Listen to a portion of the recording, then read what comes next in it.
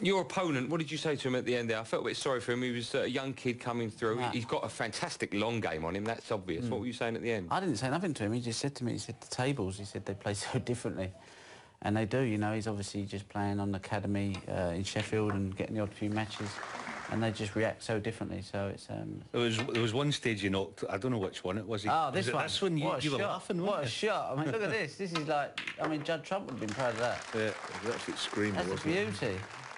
He's got something, hasn't he? Yeah. I mean, I said in commentary, you know, Ronnie, I thought... He's a very good cueist. He knocks in balls, he can do certain things. His cue ball was all over the shop.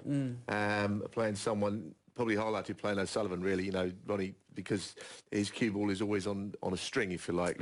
So that's what he's got to learn, isn't it? It's just getting, you know, you've got to have cue ball control, you know, on these tables. Otherwise, it's like trying to go and putt, like us trying to go and putt on maybe Augusta. You'd be there all day trying to get the ball in the hole, you know. It's more like, as we spoke about earlier, that the younger players, they've got to learn what the correct shot is.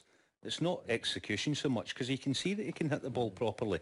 They just choose the wrong shot and it puts them behind the 8 ball almost literally. I just sometimes think it's because there isn't a good amateur game about these days. I mean, when we were growing up, I was playing against top players, and you got learned by getting punished as an amateur, junior amateur.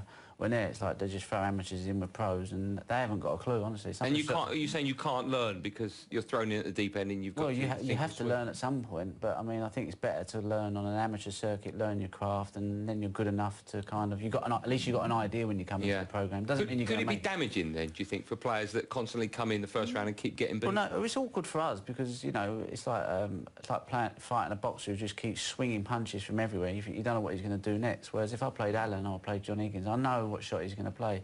Well, these guys, you leave them a shot and they're just sort of like, they'll just smash one in from everywhere. Balls going all over the gaff, and you think it's like attentional pockets, you know, because one might drop in. It's like a game of crash down the club sometimes. You think, oh, mate, you know, I mean, it can become a bit hard work if you start missing. And then you think, oh, you know, and then they end up potting balls and beating you. You think, what happened there?